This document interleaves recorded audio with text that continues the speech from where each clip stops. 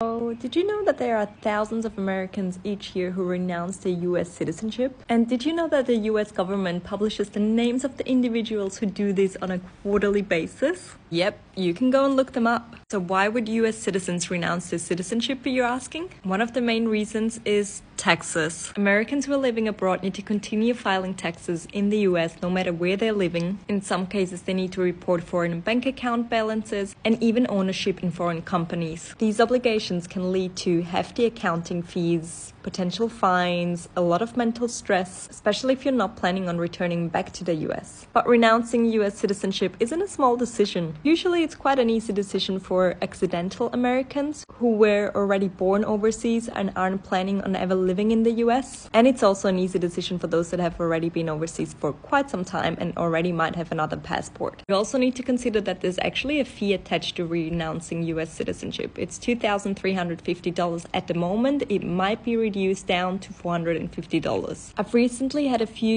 US clients who are living overseas and whose US tax bill is bigger than the cost of a potential Caribbean citizenship. Keep in mind that this whole system is very unique to the US and no other Western country like the UK, Australia, Canada applies this sort of system.